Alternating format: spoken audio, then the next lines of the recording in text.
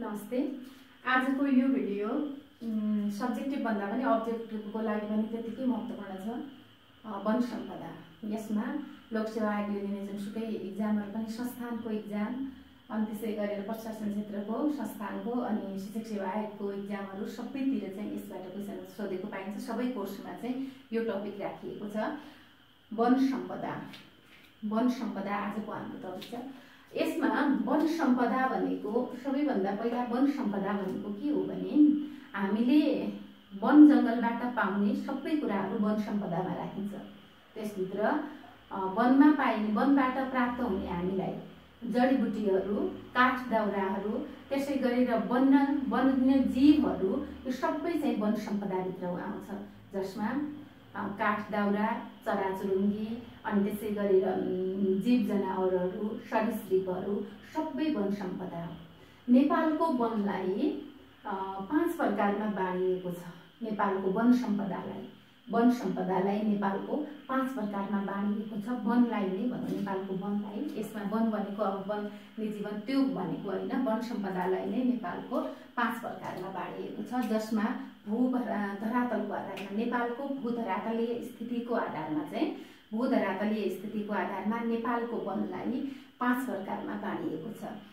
नेपालको भौगोलिक स्थिति समुद्र सतहदेखि 59 मिटरदेखि माथि छ।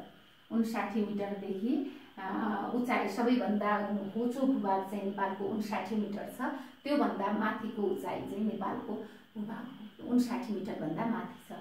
यसमा अब नेपालको वन सम्पदा हेर्दाखेरि सबैभन्दा पहिला समुद्र सतहदेखि जति उचाइ छ नेपालको, त्यहाँबाट चाहिँ 1200 मिटर 4000 फिटसम्मको उचाइलाई चाहिँ उष्णकटिबंधीय सदाबहार वन भनिन्छ। समुद्री सतहदेखि भनेको 59 मिटरदेखि 4000 फिटसम्म 1200 मिटरसम्मको वनलाई उष्णकटिबंधीय सदाबहार वन भनिन्छ। 1201 मिटरदेखि 2100 मिटरसम्म समशीतोष्ण पतझड वन भनिन्छ। 2101 देखि 3350 सम्म चाहिँ समशीतोष्ण सदाबहार वन भनिन्छ। 3351 देखि 5000 मिटरसम्म लेकाली वन भनिन्छ भने 5001 मिटरदेखि माथि 8848 मिटरसम्म चाहिँ शीत मरुभूमि अथवा टुण्ड्रा वनस्पति पाइन्छ। त्यहाँ उष्णकटिबंधीय सदाबहार वनमा चाहिँ यसमा के हुन्छ भने पानी पनि धेरै पर्छ र गर्मी पनि धेरै हुन्छ।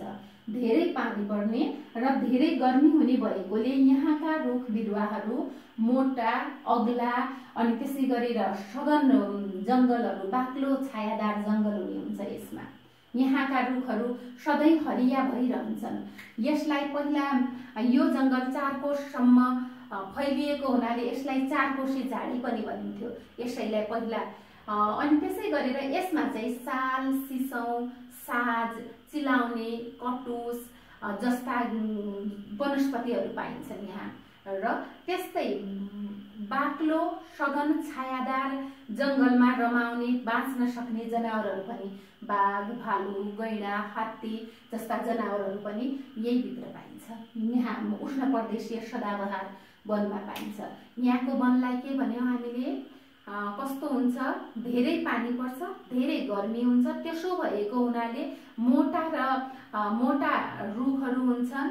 ती रुखहरूको सघन छायादार रुखहरू हुन्छन्। बाक्लो जंगल हुन्छ।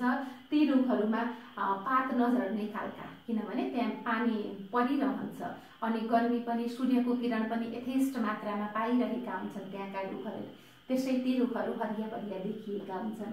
साल, सिसौं, साज, चिलाउने, कटुस अनि यस्तो किसिमका वनस्पतिहरू पाइन्छन्। बाघ, भालु, गैंडा, मृग, हात्ती जस्ता जनावरहरू पाइन्छन्। अब यहाँ यो भित्रको उष्णकटिबंधीय सदाबहार, यो अहिले भन्छु यहाँको वनको प्रकारलाई चाहिँ। अनि त्यसै गरेर अर्को छ समशीतोष्ण पतझड वन। समशीतोष्ण पतझड वन भनेको यो सकिसकेपछि उष्णकटिबंधीय सदाबहार वनको क्षेत्र सकियो। 1201 मिटरसम्म भने 1201 मिटरदेखि 2100 मिटरसम्मको उचाइमा समशीतोष्ण पतझड वन पाउँछ। यसभित्र पाइने रुखहरू सल्ला, चाँप, कटुस, खास गरेर त्यहाँ बाँझ चाहिँ सानो बाँझ, रहुलो बाँझ भनेर त्यस्तो बाँझको वन अनि कटुस, खस्रे कटुस, मसुरे कटुस, पातले कटुस, बडा कटुस भनेर चाहिँ कटुसको बिरुवाहरू, त्यो कटुसको जाति वनस्पतिको त्यो जातिलाई पनि यसमा छुट्याएको पाइन्छ। यो समशीतोष्ण पतझडमा यहाँ चाहिँ चिसो हुन्छ अनि हिउँदमा शीत पर्छ र चिसो हुने भएको हुनाले पानी कम पर्छ। हिउँदमा पानी पनि कम पर्यो, चिसो पनि भयो, शीत पनि पर्यो। त्यसको कारणले पानीको सतह जमिनमा घट्दै गयो, सूर्यको किरण पुगेन अनि त्यसो भएको हुनाले बिरुवाका पातमा भएका हरित कणहरू मर्न थाले र ती पातहरू ओइलाएर झर्न थाले। त्यही भएको भएर यसलाई चाहिँ पतझड भनिएको हो। अनि यसभित्र चाहिँ चितुवा, मृग, हरिण जस्ता जीव जनावरहरू यहाँ पाइन्छन्। अनि त्यसै गरेर अर्को छ समशीतोष्ण सदाबहार वन। यहाँ चिसै हुन्छ, लगभग सधैँ जसो चिसो नै भइरहने। 2101 मिटरदेखि 3350 मिटरसम्म। यहाँका रुखहरू कस्ता भने नरम खालका रुखहरू तर हर्लक्क बढेका यस्ता रुखहरू चाहिँ पाइन्छन् यहाँ समशीतोष्ण सदाबहार वनमा चाहिँ। अनि बाँस, उत्तिस, भोजपत्र जस्ता यहाँ पाइए वनस्पतिहरू पाइए। अनि त्यसै गरेर यहाँ चाहिँ तालिस पत्र, बुङ्रे सल्ला, ठिङ्रे सल्ला, चिङ्गुरे, जोब्रे, झुले जस्ता सल्लाहरू, यो मेन चाहिँ यता सल्ले सल्ला भनौँ न, सल्लाहरू पाइन्छन् यहाँ चाहिँ। म लेख्न बिर्सेछु, सल्लाहरूको वन यहाँ चाहिँ सल्ले सल्ला हुन्छन्। त्यसै गरेर देवदार अनि त्यसै गरेर अगर धुपी, राज सल्ला, बोग्रे सल्ला यस्ता किसिमका रुखहरू पाइन्छन् यसमा सदाबहार वनमा। यहाँका रुखहरू चुच्चो परेका हुन्छन्, हिउँ परिराखेको हुन्छ, हिउँ पर्ने भएकोले माथितिर आकाशतिर चुच्चो पर्ने खालका चुच्चे पात हुन्छन् यहाँका वनस्पतिहरूमा। नाउर, डाफे, मुनाल जस्ता जनावरहरू, चराचुरुङ्गीहरू यहाँ पाइन्छ। अनि त्यसै गरेर अर्को चाहिँ लेकाली वनस्पति। यहाँ 3351 मिटरदेखि 5000 मिटरसम्म। यहाँ चाहिँ कम तापक्रम र कम वर्षा, एकदमै कम हुन्छ यहाँको तापक्रम र वर्षा पनि कम हुन्छ। यहाँ कम तापक्रम कम वर्षा हुने भएकोले यहाँ बोट बिरुवा भन्दा पनि घाँसे मैदान पाइन्छ। यहाँ घाँसे मैदान र बोट बिरुवाहरू पनि जमिनमै फराकिला भएर बसेका झाडी आकारका बोट बिरुवाहरू हुन्छन्। यहाँ घाँसे मैदानको लागि प्रख्यात भयो। अनि त्यसै गरेर झाडीहरू बढी भए यहाँ, जस्तै उत्तिसको वन, लेक पिपल, सर्केर डालेचुक, भुइँचुक, अशोकको बुट्यानहरू यस्ता किसिमका वनस्पतिहरू यहाँ पाइन्छन्। प्राय बुट्यान हामीले यहाँ के भन्यौँ, यसमा चाहिँ सल्ला बढी, यसमा चाहिँ बुट्यान र झाडीहरू साना साना जमिनमै फैलावट भएका, जमिनमै फराकिलो रूप लिएका वनस्पतिहरू यहाँ पाइन्छ। र यहाँ चाहिँ मुनाल, मृग जस्ता जनावरहरू पाइए। यहाँ के हुन्छ, तापक्रम पनि कम हुन्छ र वर्षा पनि कम हुन्छ। त्यसै गरेर यसमा चाहिँ शीत मरुभूमि भनेको 5001 मिटरदेखि 8848, यो चाहिँ हाम्रो हिमाली क्षेत्र भयो। यहाँ चाहिँ हिमालमा हिउँ नै परिराखेको हुन्छ, प्राय हिउँ जमिराखेको हुन्छ र हिउँ नअडिने ठाउँमा कुनै ठाउँमा चाहिँ लेउ, झ्याउ जस्ता किसिमका साना साना वनस्पतिहरू हुन्छन्। लेउ, झ्याउ किसिमका वनस्पतिहरू र यहाँ चाहिँ पुतली, धेरै जसो पुतलीहरू, हिउँ चितुवा, मृग जस्ता वन्यजन्तुहरू पाइन्छन् यसमा।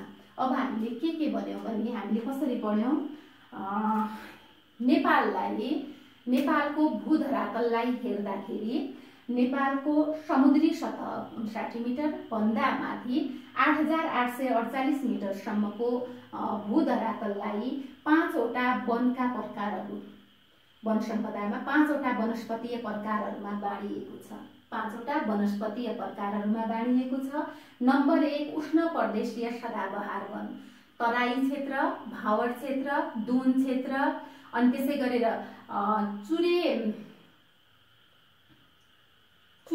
चुरेको पनि तल्लो क्षेत्रमा यस्तो किसिमको वनस्पतिहरू पाइन्छन् जसमा साल, सिसौँ, चिलाउने, कटुस, उपोष्ण प्रदेशीय सदाबहार वन, अनि त्यसै गरेर उपोष्ण प्रदेशीय नदी तटीय पतझड वन, अर्ध सदाबहार वन, यस्ता किसिमका वनहरू यहाँ हुन्छन्। अब यस्ता यो भयो। यसबाट हाम्रो क्वेसनहरू कस्तो भने यतिबाट चाहिँ अब हाम्रो मेन कुरा त यही हो, उचाइ हो, वनस्पति हो, वन्यजन्तु हो।